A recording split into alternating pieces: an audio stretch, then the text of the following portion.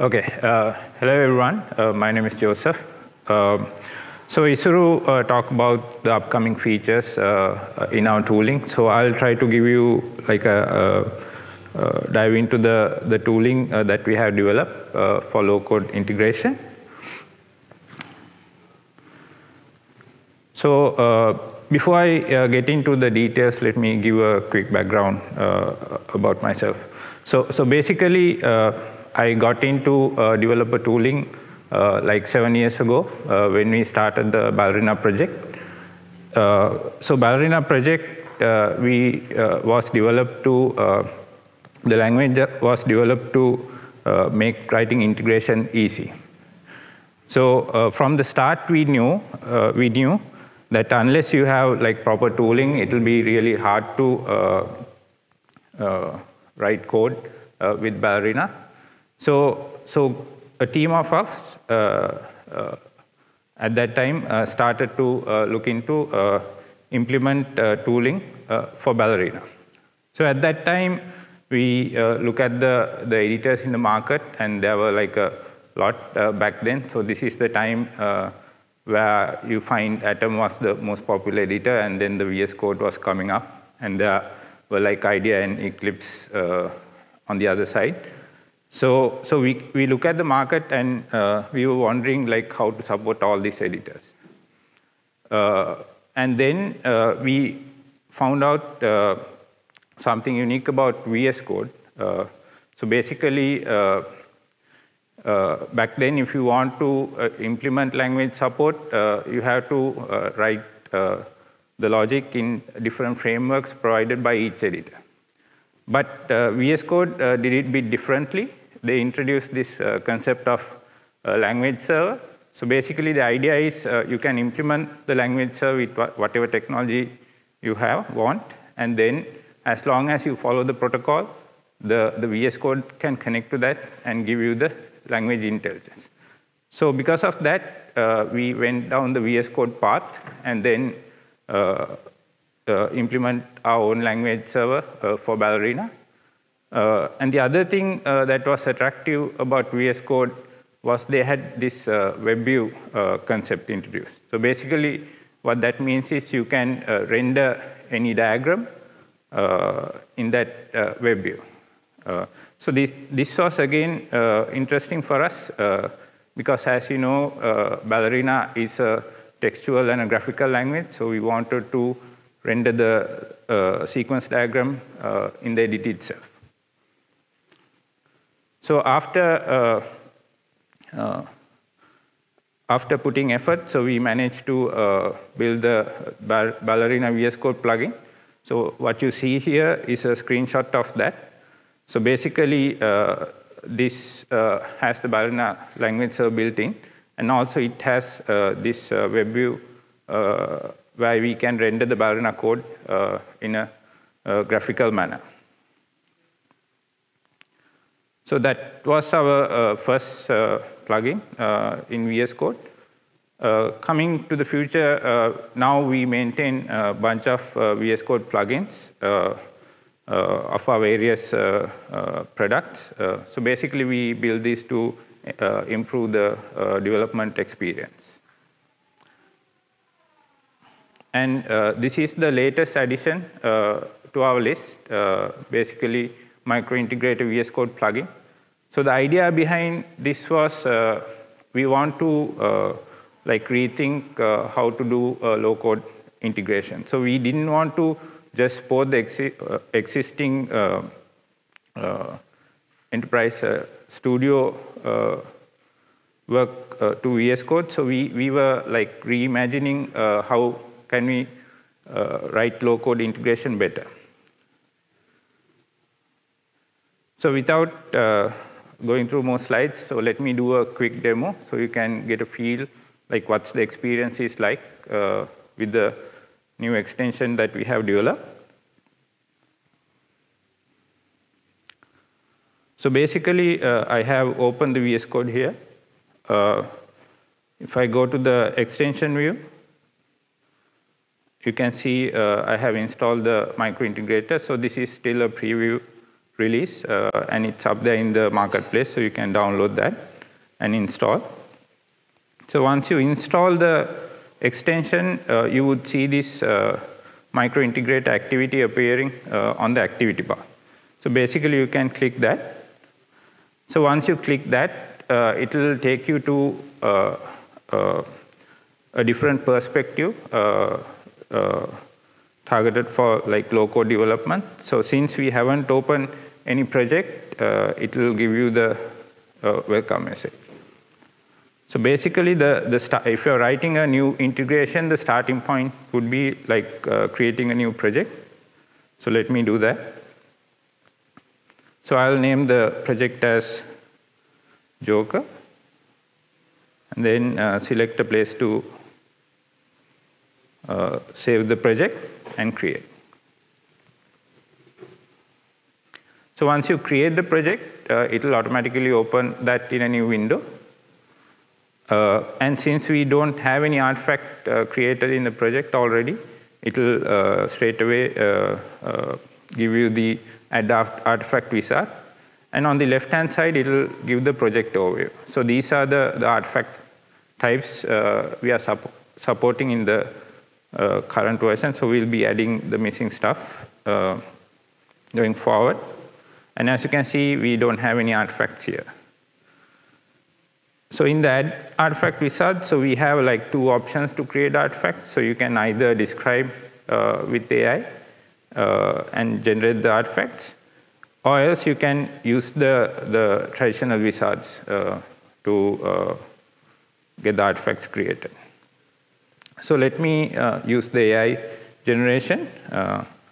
So let's create a service that can return a joke. So let me add the prompt.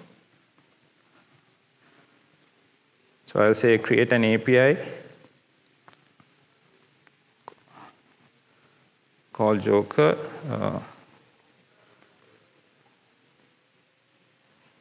Resource. And then I can give further details as well.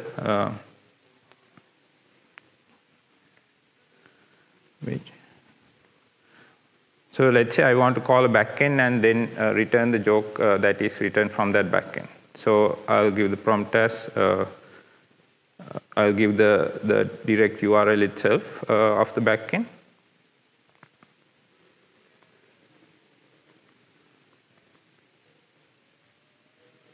So let's see what it's generating.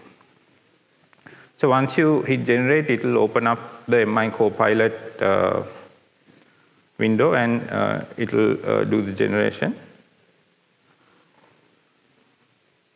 Okay, so it has created a joke API, so let me add that. So once you click add, it will add the API to the project, and it will automatically take me to the service design view. So as you can see, it has created a resource called random. So let's open that up. And it has already added the integration inside it. So in this case, it has defined an inline HTTP endpoint.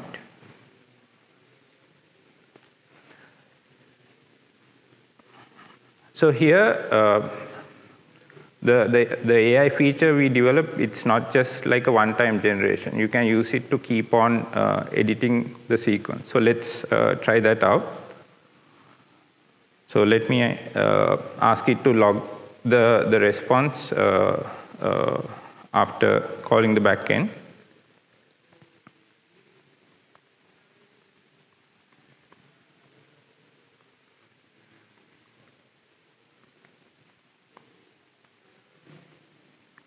So let's see what it does.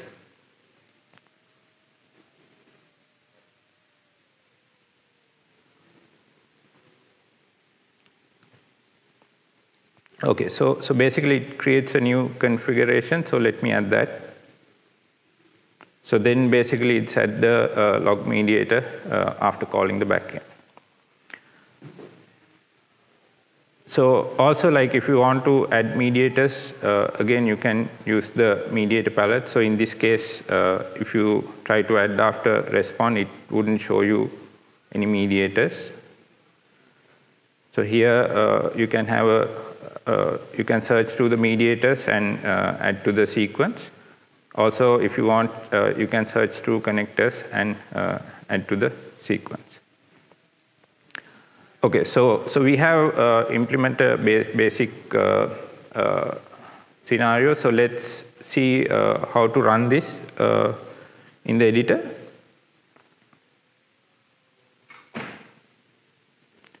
So here we have running and debugging already integrated to the VS Code. So let's try that out. So once I hit run, basically it will locate a local installed MI integrator runtime, and then basically build this particular project and open it up. So let's quickly try this out.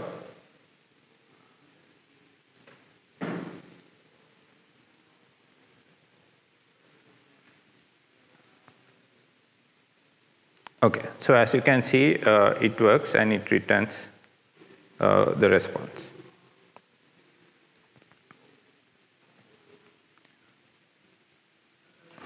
Okay, so let me also show how the debugging works.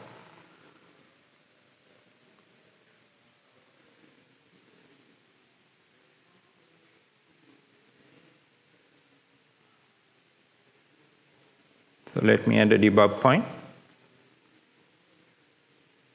So let's try that out. So as you can see, you can do the debugging in both, basically, either in the textual mode or in the graphical mode.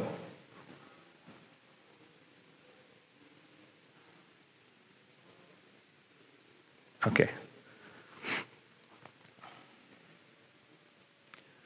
Okay, so let me show you one more feature that we have developed, which is the new data mapper. So data transformation is a common thing that you do when doing integration. So let's see how that experience is like. So basically from the palette, you can select the data mapper. And here, let me create a new configuration for the data mapper. And then set the input type as JSON and the output type as JSON.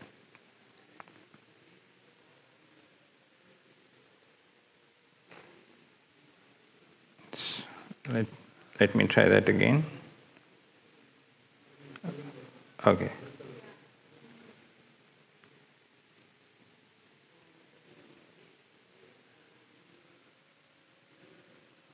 Okay.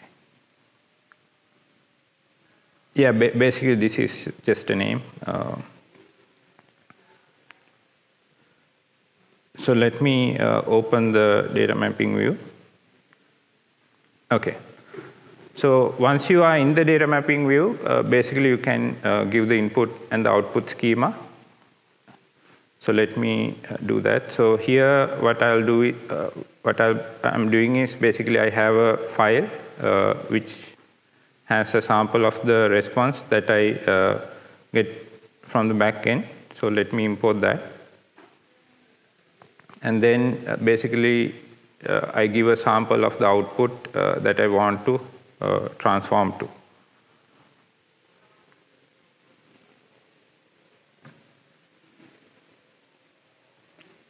Okay, so once you are in the data mapper, so I have defined the input and the output, so I can do the data mapping now. So let's try to combine these two lines, setup and punchline.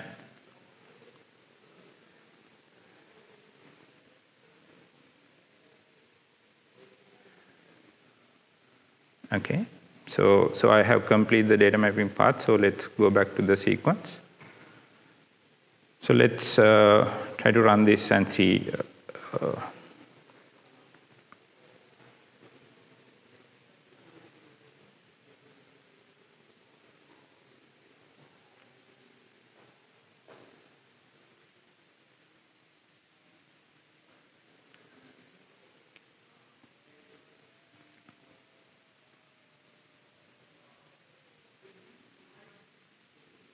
Okay, so as you can see, the backend response will be transformed to the output that we want. Okay, so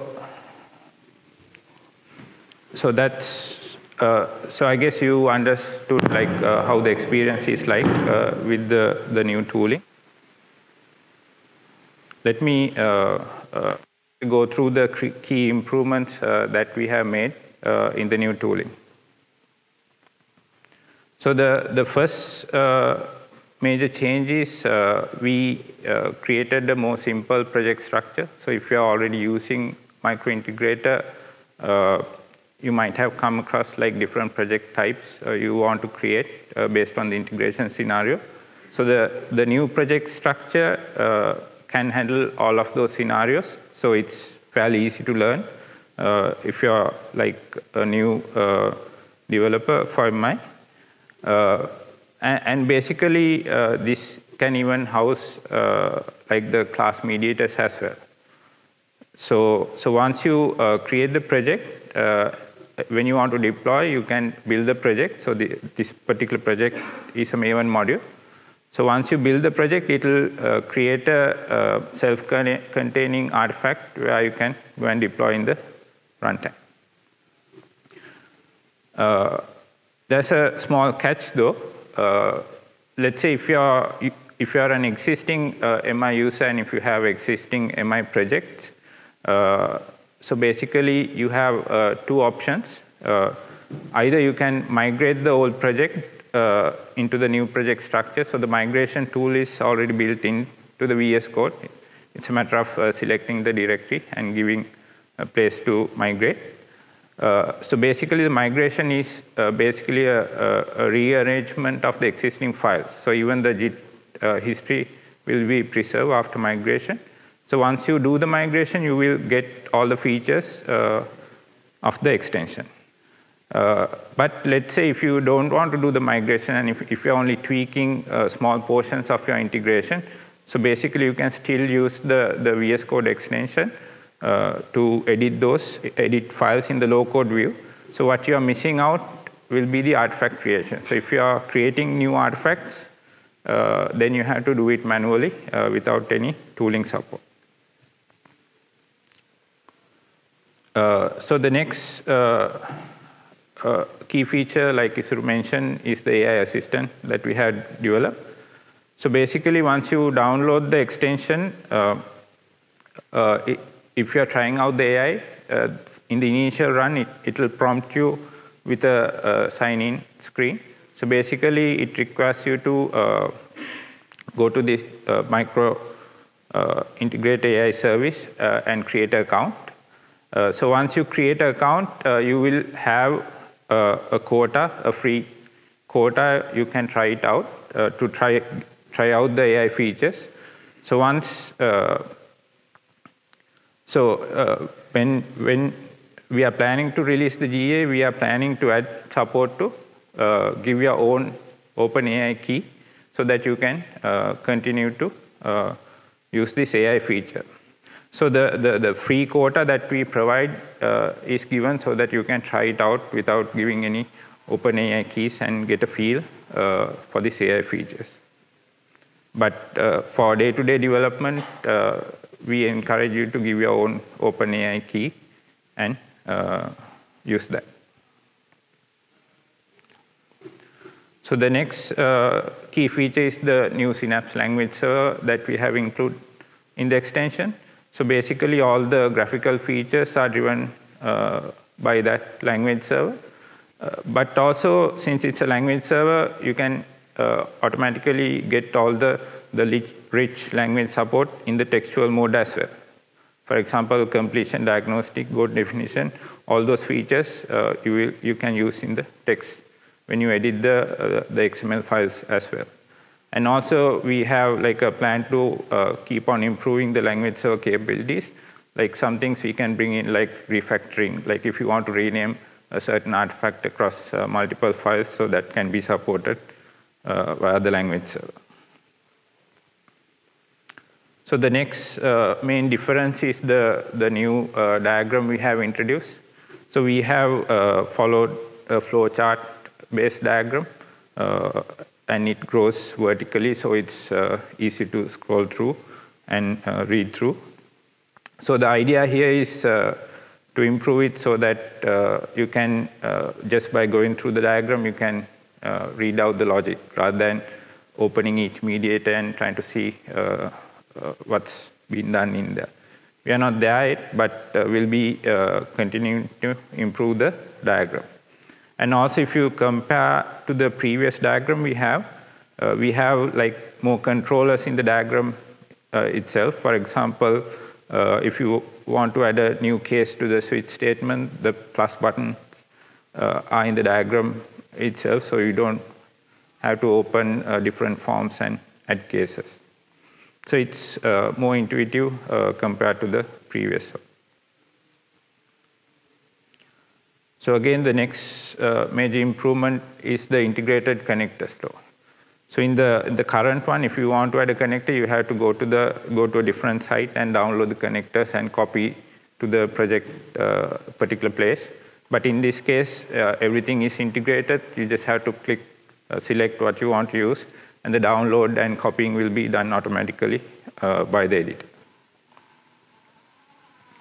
So finally, let me talk a bit about the new data mapper. So basically, this is a complete rewrite from the existing one. And here, so you have the ability to visually do the mapping. And what we generate underneath is all the mapping will be serialized into a TypeScript file. So here, what you see here is the TypeScript file generated for this particular mapping. So the input and the output schemas will be encoded in TypeScript interfaces, and the mapping logic will be encoded in a TypeScript function. So the advantage here is, like, if you want, you can go ahead and edit the TypeScript file itself, and it will automatically update the diagram based on the mapping. So if you are a developer, it will be more easy to work with.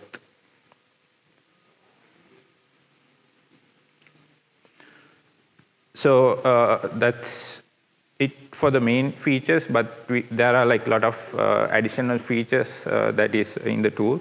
I would encourage you to try it out. We have the developer preview and give your feedback so we can improve it. And finally, the GA release we are planning to do by end of Q2.